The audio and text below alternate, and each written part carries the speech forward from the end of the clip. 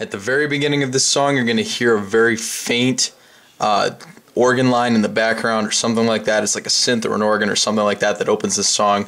You're going to be playing this in the left hand. This is an A down here, and you're going to be playing a D minor. D, F, A. And you just hold this, and then whenever you want, you come in with like the verse riff. So that's just what you start on. That's your introduction, I guess.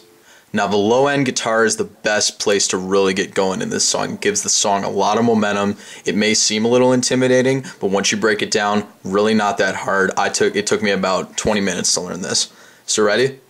You have your A, C, E, E, C, B. And that just repeats again, so you go A, C, E, E, C, B. And then there's a quick hit in like the third measure, so it's hit F, A, C, F, E, C, E, G sharp, A, B, G sharp, A. And then it's E, loop starts over again. So once all the way through, this is your left hand low end guitar.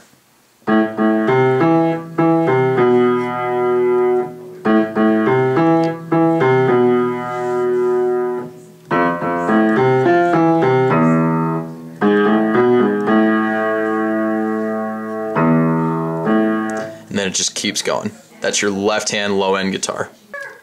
So you may get a little intimidated with how much the right hand shifts around for the backing loop. Again, don't get intimidated by it. It's just a matter of getting comfortable with it, and once you do, you're going to realize that there's not that much going on and you don't have to hit that many actual notes. With that in mind, you're going to start down here on this low A right here. And then you're going to go A, C, E, A, F, C, F, B, E, A, C, E, A, F, D, C, D, E, A, G sharp, B, E, and then you go A, A. And then right before you go back into the loop again, you play this. This is a G sharp diminished chord composed of G sharp, D, or excuse me, G sharp, B, and D. And this is going to coincide with that E that you played at the very end of the left hand loop. So with all those notes that I just showed you in mind, this is what your right hand should sound like for your backing track.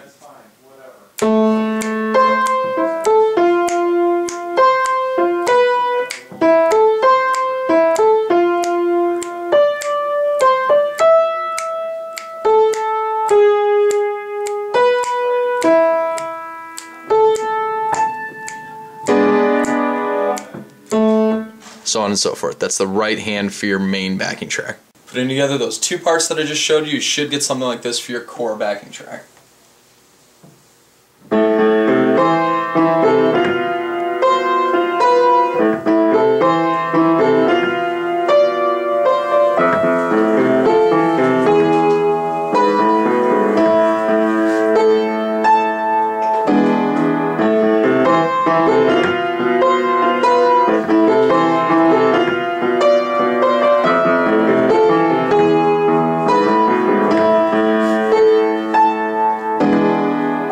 So on and so forth. That's your core backing track to this song. Then Eminem's vocal line from the chorus is going to go as follows in the right hand. D, E, D, E, E, C, D, C, D, C, D, E, C, D, C, D, C, D, E, A, G sharp, A, B, G sharp, A. So once to the chorus should sound something like this in the right hand.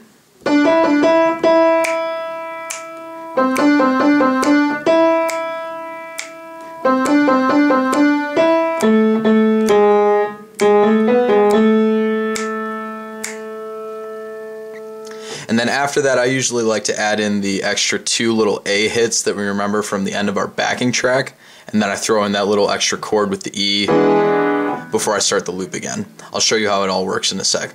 But yeah, that's your vocal line from the chorus. Putting together Eminem's vocal line in the same left hand that we learned from earlier for our core backing track, you should get something like this for your chorus.